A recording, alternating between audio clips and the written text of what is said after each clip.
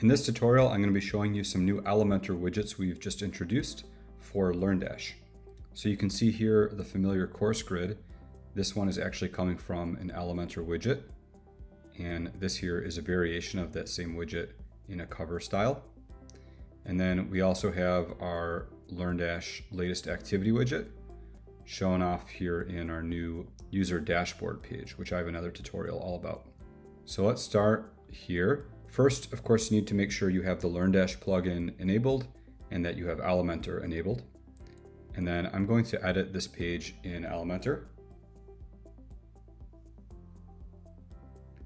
And I'm going to start fresh and delete this widget. And in the Elementor Elements section, we're going to scroll down until we find the BuddyBoss widgets. You can see we have a bunch of new widgets added. All you have to do is update to the latest version of our theme and you'll see all these new widgets. So I'm going to go ahead and grab the LearnDash Course Grid and add it. And just like that, I have a full course grid. Now we can take the familiar course grid you guys have been using and mix and match it with other Elementor widgets all on the same page. And we can customize how many posts you can see per page. So at the moment I have 8.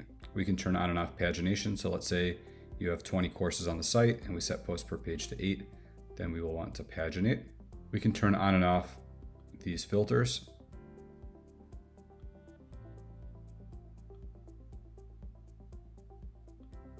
And the grid filter.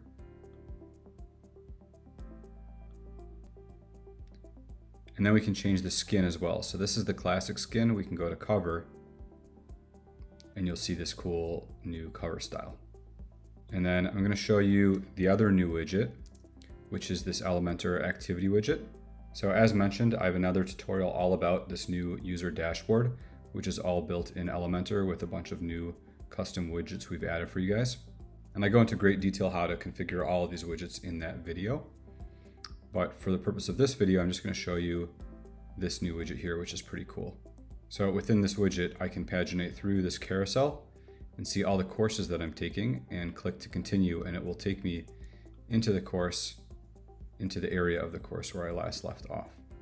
So let's click to edit this page with Elementor. If I scroll down to the BuddyBoss section, this is the LearnDash activity widget showing up on this page. So you can grab that widget and place it anywhere. And you can see here we can configure how many courses we'll display within the carousel. And I can turn the media, this image, on and off. I can decide to turn on a progress bar. And that will add this progress indicator in here. I can turn the course title and course excerpt on and off. If I click to show dots, it will show a little indicator here as I progress through the carousel. So let me do that. And that adds these little markers here showing my progress. The continue course button, I can turn that on or off and change the text in it. And the view my courses button, I can turn on and off and change the text in that. So these are the 2 new LearnDash widgets for Elementor that we've added in this latest update, and we hope you guys enjoy them.